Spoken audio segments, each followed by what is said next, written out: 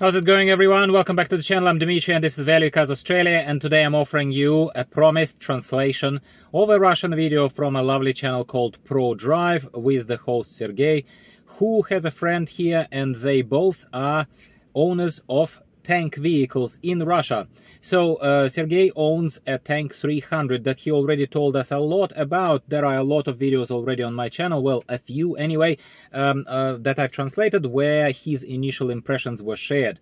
Today his friend Andrew is joining him on his brand new, at the moment of recording, of their video Tank 500, which costs a lot in Russia, at the very least by the average kind of standards. It's quite a bit more expensive than Tank 300. It's a vehicle of what they refer to as a representative class, aka it's a 7-seater, it's a luxurious 7-seater, and rich people who do not own a Toyota Land Cruiser, which because even there it's like double the price, they opt into buying Tank 500, at least at that point in time. And it's a lovely vehicle, one way or another, and it's coming to Australia, which is why this video was requested, and I was, pleased to translate it for you. What they are doing here today is they, as friends, went, and with families, they went to some kind of wilderness there in Russia, and they are going to take both cars through an improvised obstacle course. It's not an obstacle course per se, but it's basically a four-wheel driving track that is not a deliberate track. They will just choose their own adventures through the forest, hills, descents, dips, and other kind of difficult terrain you will see in a minute. And they will take Tank 300 through there with commentary, and they will then subsequently follow the same track with Tank 500. That's the format to expect from this video. This video has been kindly sponsored by Carplay Systems and U2 Air Pro wireless adapter. It is providing wireless connectivity to your Android Auto or Apple CarPlay of your car. Instead of wires, you just pair this little box and connect it once and leave it there somewhere there on the shelf of your car, whatever your car is, and then magically you will have wireless connectivity to your built-in system. I have reviewed this box in detail. I have really liked it so far. We've been using it, my wife and I, intermittently, depending on which car we are driving out of the two cars in the family, and we've been quite impressed so far. There has not been any issues with connectivity like we used to have with wired connection, where intermittently the maps were disconnecting and that kind of stuff. All of that has been solved with this little box right now, which we're big fans of, and on top of that it's rather affordable, which is very good. Now, Carplay Systems have always also provided a very generous discount code for anyone who wants to purchase this product using my link. It's provided in the description of this video. Open the description, click the link, get a massive discount on, well, relatively massive discount on purchase of the U2 Air Pro wireless adapter, and thank you very much for your support. So both of these vehicles, in case it's interesting for you, they have both differential locks in front and at the back. They have also tried to even out the field and put the same wheels, the same tires on both of the vehicles, not wheels, but the tires.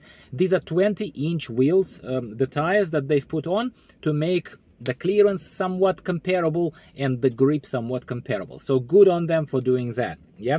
So basically, the Tank 500 is heavier and is less designed for off-roading. It's an off-road capable vehicle, as we will see further in this video, but straight from the start, Sergey kind of keeps repeating it. He says, well, look at this lovely luxurious kind of thing. It is no one would imagine that anyone would drag it through such wilderness and through such kind of punishment that they're about to inflict on this vehicle, which I agree with. Not many people would buy Tank 500 for this purpose.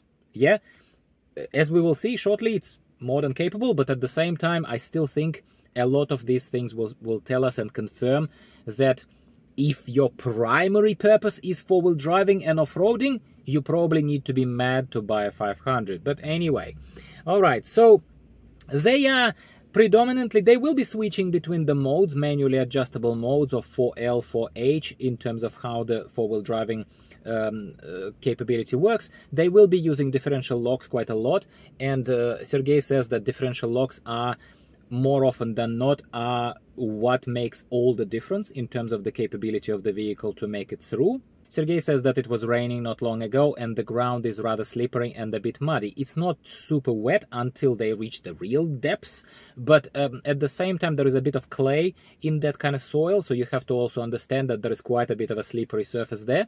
So here is the steep hill decline where they're using the assisted descent mode. He's pressing that button and uses the assisted descent, and basically it's very easy. The Tank 500, it's a massive vehicle, so they are testing, they need to do a turn, and they are testing that mode of an assisted turn in Tank.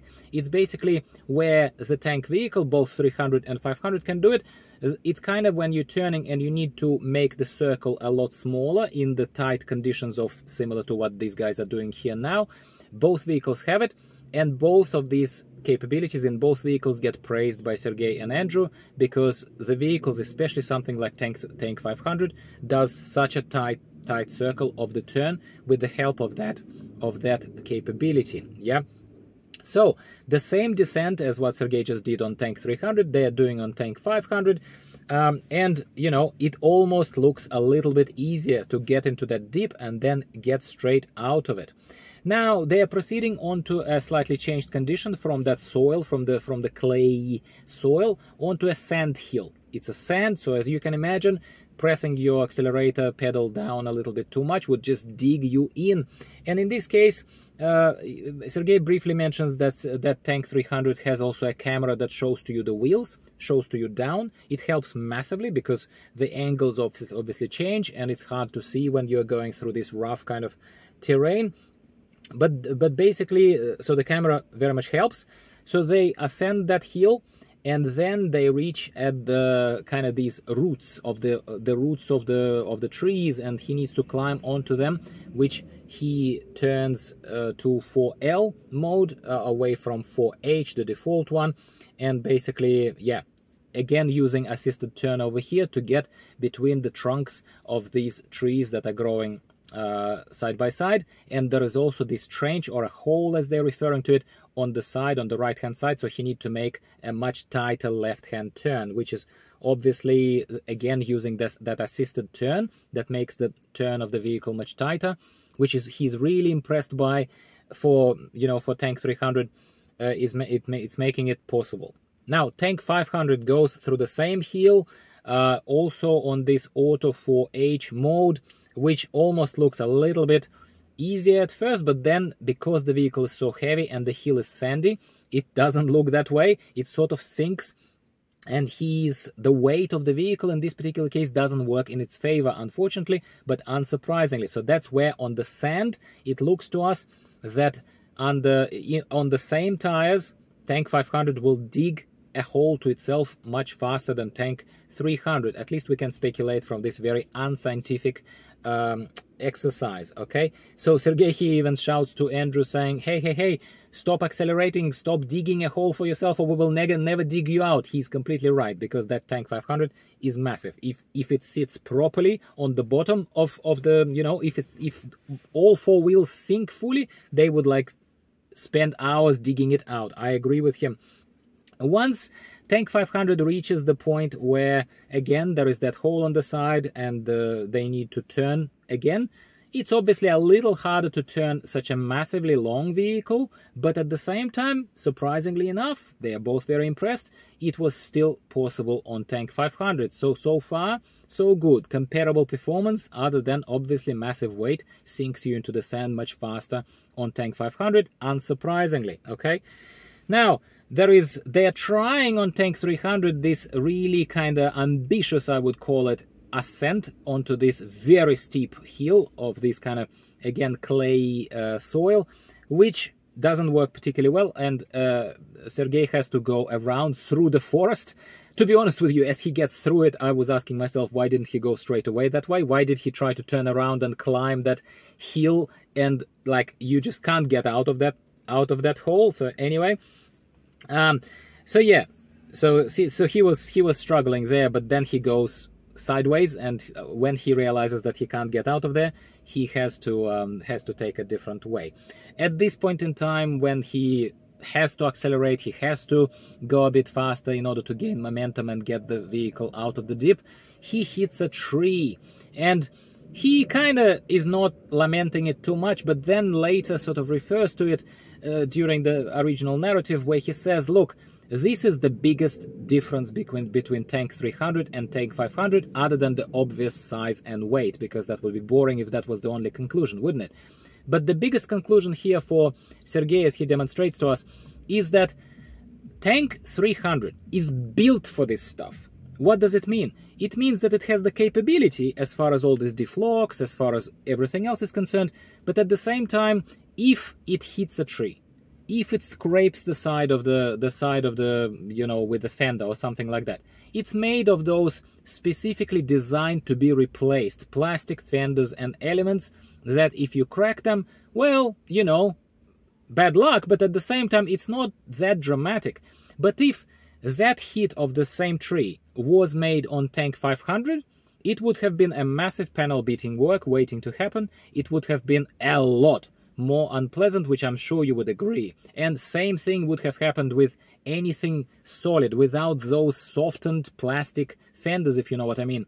Toyota Prado, Toyota Land Cruiser 300, with its massive weight hitting a tree like this. You can imagine what I'm talking about here. It's not just a little bit of a, you know, paint touch-up. I don't think that that would be particularly the case.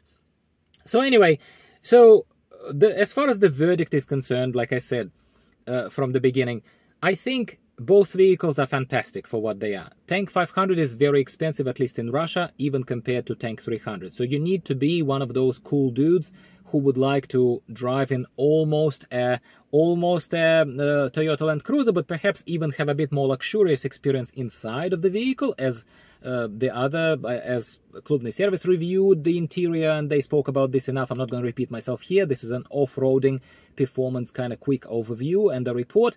But as Sergey said, Tank 300 is built for this. It has the bones and it has the exterior that is built to absorb all these imperfections of you having to throw yourself into the mud and the tree trunks and the everything else, branches hitting you and whatnot. While Tank 500 has the similar bones, has the similar capability, is also a very capable vehicle by the looks of it, as we've demonstrated today, but it's not built for it. It's built to drive you and your massive family or your customers or your clients that you're trying to impress in a vehicle of a representative class around town on a lifted platform. Like, that is your biggest difference. Tank 500 is more than capable to do the similar things to what Tank 300 does, except in a slightly more of an afterthought way, as opposed to designed for this purpose way. And that's probably the main thing that I got out of this video. Did you get something else out of it? Did you want me to elaborate on something particular that was fit into this adapted translation and the editing that you've seen in the background? Ask questions, I'll be more than happy to elaborate.